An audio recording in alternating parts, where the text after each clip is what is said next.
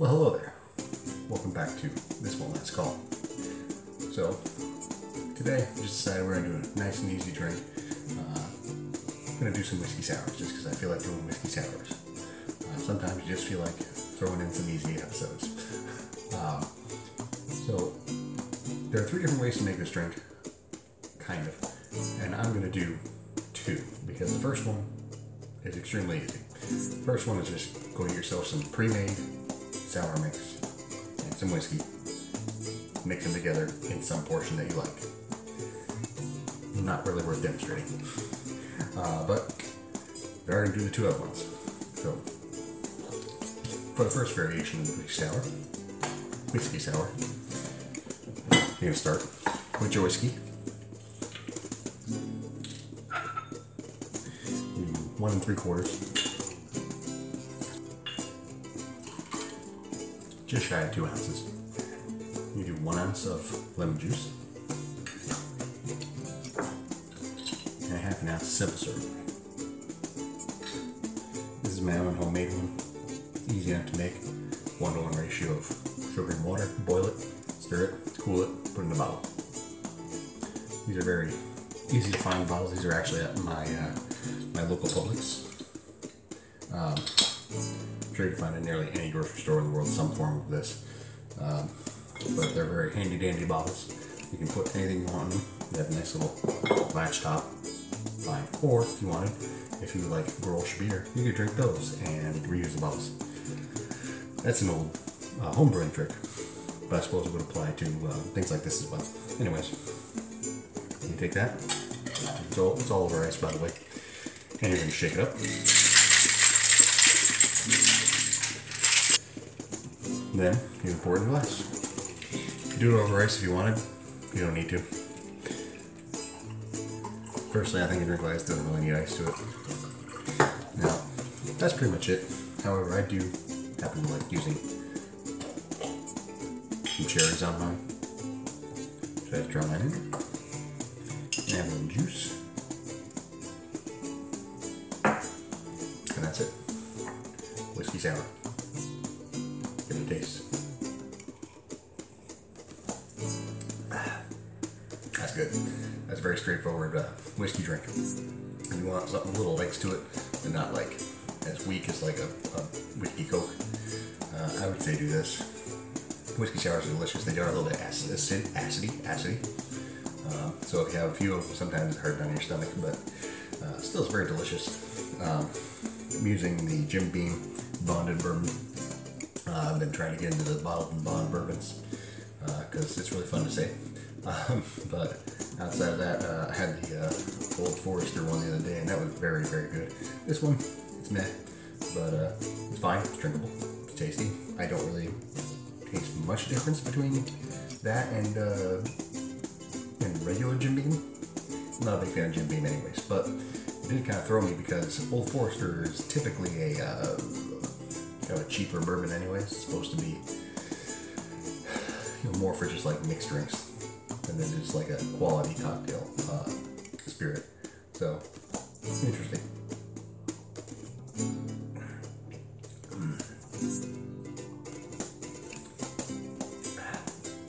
It's a good drink. Again, a little bit on the acidy side, but wonderfully delicious. So, we'll move on to the next one pretty soon here. We're actually going to do a similar recipe where we're going to add egg white to it. We're going to do a dry shake, and we'll garnish it a little bit differently. So let me just finish this up. All gone. Okay. So, next version, we're going to do, it's called the Everly. I think it was made in the Everly Hotel, is where it became popular. And it's a little bit different. It adds some egg whites to it, which you may not be a fan of. Can't blame you if you don't want to, consume raw product. I'm just going to use egg white, about 1 ounce for 1 egg, or you can use an actual egg. It's up to you. But with this one, you're not going to put any ice in your shaker. You're going to dry shake it first, so don't put ice in your shaker when you do this. The reason for that is because when you shake it first time when it's dry, it will emulsify the egg and allow it to mix a little bit better, and it will create a thick foam, which is part of the presentation of this drink, is to have like this foamy cap to it. And then on top of that, you're going to put a little bit of pig shows on it and make it look just beautiful. Or you can do cherry juice. I'll probably do the cherry juice. Might do both. I don't know. Anyways, so for this one, you're going to do 2 ounces of bourbon because adding that egg to it changes the flavor a little bit.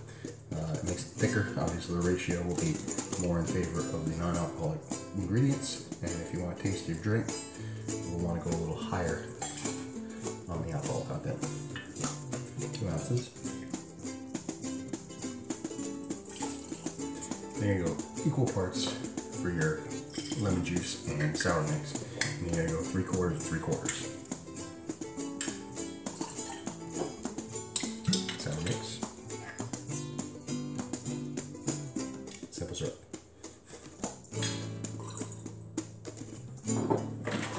And your egg white. Again, you can crack an egg and remove the white. I find this just to be a little easier. And it's about 1 ounce is what they say that should be the volume for a single egg. Now, a word of warning. When I do this, for some reason, gas tends to build up in the shaker when I shake it. So be careful with that. Make sure you have a firm grip on it. Make sure you shake it very well. And maybe if you're using one of these guys, take the top off first after you're done shaking it, instead of just taking the whole cap off, because it will kind of explode. But we're going to do this. Make sure it's nice and tight. Alrighty. So once you got that done, you can probably see in there's a whole lot of foam. Then you're going to throw your ice in and you're shaking again. Now you got your ice in there, it's going to cool it down and it shouldn't explode on you this time, so you should be able to vigorously shake again. Alright, so once you got that, pretty much done with the drink. Take a pre-chilled glass. Again, you don't really want to serve this one over ice. Still a lot of foam left in there. As you can see again, there's a ton of foam on that. It's got a very fluffy head. And with that, again, you can do 2 things. You can, make little strips make it little strips with Angostura. Oh, that's the orange bitters. Make little stripes with Angostura or dots, however you like. And you saw some cherries. I got my bourbon cherries now, the good ones. Makes people easy.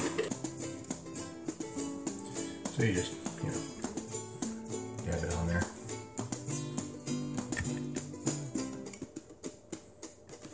And if I were more talented, I could do like latte art, but I'm not, so there you go. Anyways, cheers.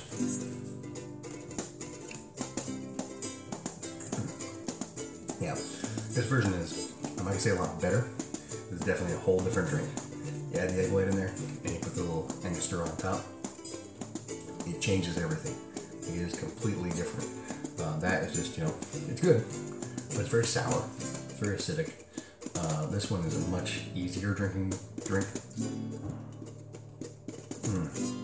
Despite having more alcohol. That's because the concentration isn't quite as high.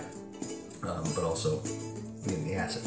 Using a little bit less lemon juice, and you're equalizing with the simple syrup, and you're adding the egg white, so it's not so harsh as far as the acid is concerned on your throat and on your stomach. So, good change. It is thicker though. It's very thick, and it kind of clings to your roof, your mouth. So there's upsides and downsides. But it's delicious. This one's really good. So that's going to do it. 2 simple drinks, very easy to make.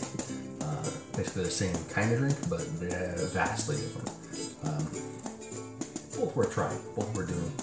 And if you just don't feel like messing around with the egg whites, then regular whiskey sour is fine. Good drinks. Depends on the bourbon you put into it too. Or whiskey, if you want, or rye if you want. Anything. Anyways, that's going to do it again. Thank you for joining me. Be sure to follow us on the socials, on the Facebook, the Twitter, the Instagram. Check out our link tree at linktree.e/thiswon'tlast. Check out the podcast on Podbean, Spotify,